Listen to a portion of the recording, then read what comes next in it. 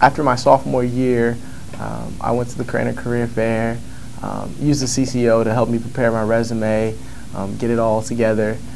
I went there and I talked to the Target recruiter, and I actually interned in Indianapolis at the Target store.